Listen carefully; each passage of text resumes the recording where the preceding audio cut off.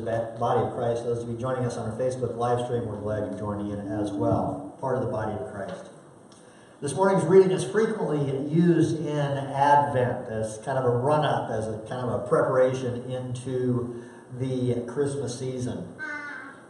Instead, the narrative lectionary that we use situates it today a few weeks after Christmas and a few weeks after Advent, because the narrative lectionary starts off with the birth narratives in the Gospels, the birth narratives of Christ, and moves through the next couple of months until Easter, where we will be studying and talking about his crucifixion and resurrection. So that's kind of how the narrative lectionary works. We'll be in the Gospel of Matthew for several more weeks.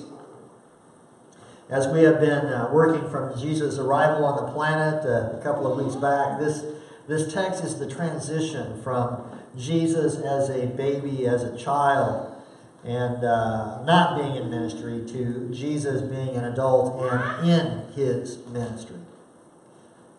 The Christmas season, starting in about mid-September, has a focus on Christ coming to us, God in Christ coming to us, that incarnation. It has that focus to it.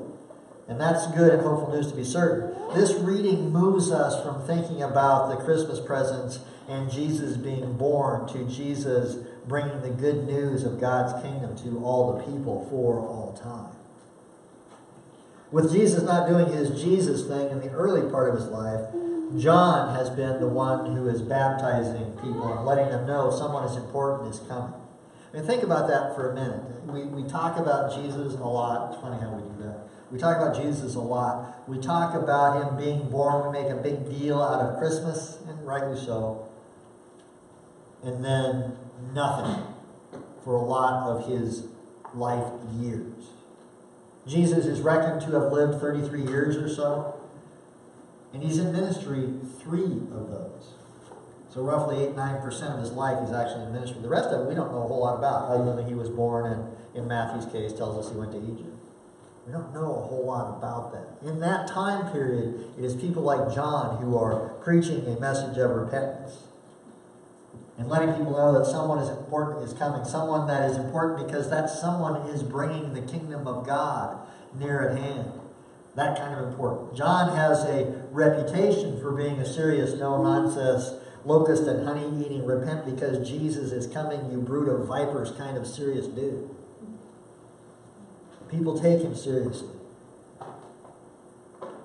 Now here's the critical point, and why Matthew situates this story right here. We've had the baby Jesus thing. That's all kind of fun. We celebrate like crazy. We know about that. We've had the escape to Jesus thing. That was last week. We were talking about that horrible human being, thoroughly horrible human being in King Herod that appalled us all through his actions and the slaughter of the innocents. With that kind of setup, now John is here. We hear John doing the repentance thing.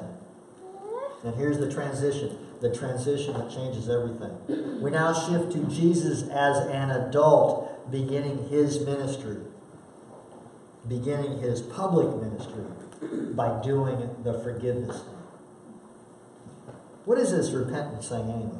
We generally think of repentance as, I'm sorry, and promising not to do something again. Fair enough. And that's not entirely wrong. That's not the whole story. It doesn't cover the entire meaning of the word. The ancient writers understood repentance as a kind of turning, as in turning away from evil and turning to God. Apologizing and trying not to do it again. Pretty good start. Apologizing, trying not to do it again, and turning our entire lives over to God. That's a better definition. Saying I'm sorry and promising not to do it again. Easy or difficult?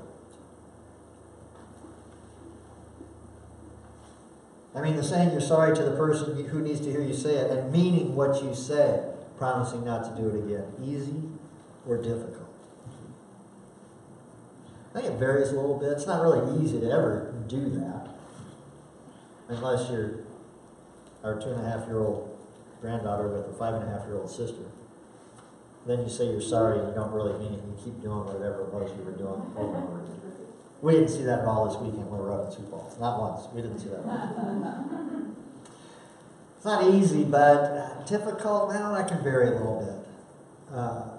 saying we're sorry, not meaning that can be hard. But saying we're sorry, promising not to do it again, and turning our lives over to God, compared to that, saying we're sorry is a piece of cake.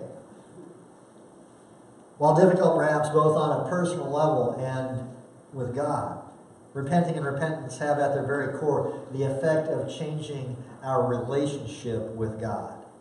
The more we can engage our repentance as going beyond saying that we're sorry and promising not to do it again, and trusting God to transform us from the inside out, the more fundamentally we change our relationship with God. We go from focusing on ourselves to focusing on God and what God desires. Repentance takes us out of ourselves and brings us back to God, which becomes our response to the forgiveness that Christ is bringing. And that is what turns the world on its head. The old way was to repent of your sins and be forgiven. That's John's approach. That's what John is saying. Come to the river, repent of your sins and be baptized, be forgiven. Now Jesus comes on the scene and he's bringing forgiveness. That's the transition that changes everything. You are forgiven. Now go repent. Which sounds exactly backwards from what we are used to. It sounds backwards to our ears, and it did to a lot of folks in Jesus' day as well. We like to think of needing to repent first, and we can be forgiven. But if we have learned nothing else in the Lutheran world, it is this, that we are saved by, through our faith. Absolutely. And there are no works that we can do, including the work of repentance, that will earn that kind of forgiveness. It's not how the grace of God in Christ works. We're saved by grace through our faith and not by works, so having a requirement of repentance runs afoul of that. That doesn't mean we're free to continue sinning. By the way, we're not free to continue sinning. Just don't. It's not a good idea. But we are saved by grace. Luther was pretty clear about both those things. What we can do is respond with gratitude. And part of that response of gratitude is the repentance piece. We're not generally such huge fans of repentance. We do what we do. We usually like what we do. And we don't want to change what we do, even on the occasion that we don't like it. We do like the idea of other people needing to repent. We do like that. Other people need to repent. That part's okay. Those other people are in serious need of repentance. That newsflash, we are the other people. To believe otherwise is to highlight the serious need of our repentance. Here's the fun part. We tend to make repentance this big, heavy, weighty kind of thing. And that turns repentance into a chore, a duty. And there are a few of you who like your chores. Most of us would rather not. And so repentance isn't all that great. It doesn't seem all that great to us. But think of it this way. There's a mindset that suggests it is a social faux pas to not say thank you for a gift or kindness that you've been given. Right? And we're in the middle of all this right now because we've had a bunch of Christmas gifts and some kindnesses and that sort of thing. And we're all writing our thank you cards, right? Some of you will have received mine. Some of you are waiting for me to buy more stamps. Sorry about that. We're supposed to say thank you when somebody does. You hold the door open for somebody. Say somebody, if somebody holds the door open for you, you respond with thank you, right? And that's how we're supposed to do that. We're supposed to say thank you when we receive a gift. Repentance is one of the ways that we say thank you. Repentance is one of the ways that we say thank you. Turning ourselves toward God and the forgiveness that comes from God in Christ. You are forgiven. Now go repent. To God be the glory. Amen. If I should please stand as you're comfortable now. Continue worship in song.